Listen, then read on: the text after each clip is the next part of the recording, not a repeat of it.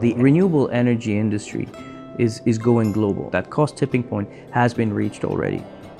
A wind farm is a huge production unit. If you look at an offshore wind farm, it's the same production as a mid-sized nuclear plant.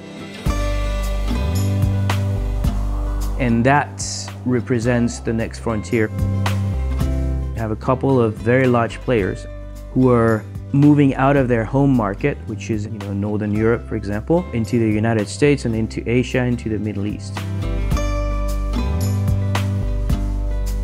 The reason they work with us is a combination of our history, of the fact that we're the largest TIC player in the world, that we have such a phenomenal presence in Asia, which means that we can deploy and we can engage much more deeply and much more quickly than any other competitor.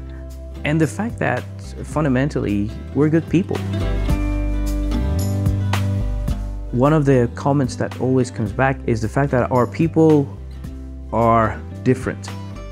Is that they will always go the extra mile, they will always make that extra call, and that they make them feel taken care of. The non-renewable energy at the rate we're using it today is unsustainable. My hunch is that as of 2024, 2025, you will see a very clear change in where the electricity comes from. All in all, there is something that's started already. Yeah, it's not really what we need, it's what's happening right now. I'm absolutely convinced that what SGS is doing today is actually enabling the sustainability of these solutions.